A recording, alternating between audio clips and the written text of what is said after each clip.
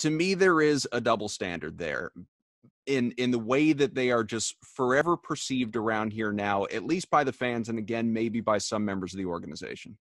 We discussed this in the context of Al Horford because there's a double standard there between Ray and Al Horford because Al basically did the same thing, almost identical. Like what Doc did was start something different in a new place. Al did what Ray did. He left to go to the rival, to the enemy that you're competing with, in a battle right now, within the conference. So I always thought that was sort of interesting. There was a great movie when I was a kid called Night Shift with Henry Winkler, and there's a line in it in which the Henry Winkler, basically he and his friend Michael Keaton, they take the business from this pimp played by Richard Belzer and this other guy, and eventually they come back to get him late in the movie, and they're about to kill him, and they say it wouldn't be right to let you live after we killed Franklin. He was our friend. And that's all I kept thinking of when it wouldn't be right to not boo Al after we booed Ray because we loved Ray. How can you treat Al any different? But I think it was circumstances, and I think fans and everybody took their cue from Kevin Garnett and Paul Pierce. And, when Ray left, Doc was so beloved by the players. And I think that the Ray thing, let's call this what it is. The Ray thing didn't happen that day.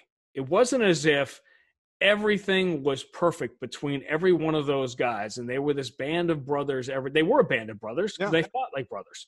There were issues and there were dynamics within one day when I'll write my book, I'll tell you about physical fights between two guys on this team, on that championship team, one of which I was physically in the middle of on a bus because you couldn't get out of it. I mean, they used to fight all the time.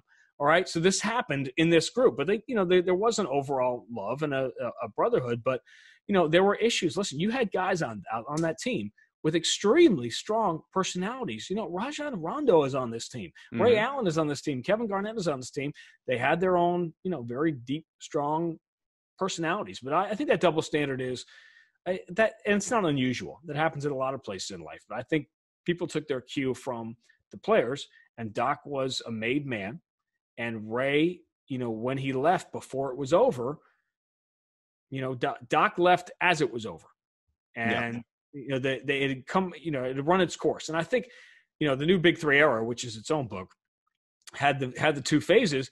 And I'll tell you right now, Adam, that thing was over the day after Game 7 in LA in 2010. It was over. When we got on that plane at LAX, the whole thing was done.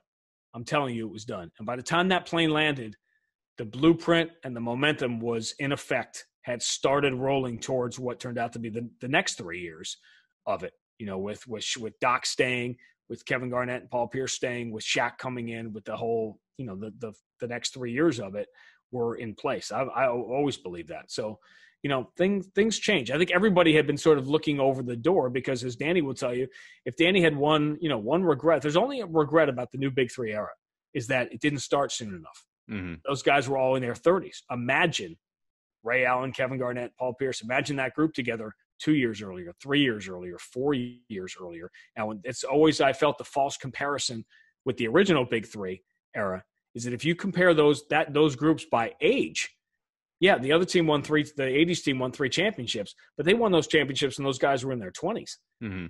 If you look at the age of the Big Three and those 6 years, and you compare the new Big Three era properly to 87 to 93 for the original Big Three, the new Big Three outperformed them. We're only left to wonder, what if, Ray Allen, Kevin Garnett, and Paul Pierce were 3 of the best players in the NBA in 2004 and 2006.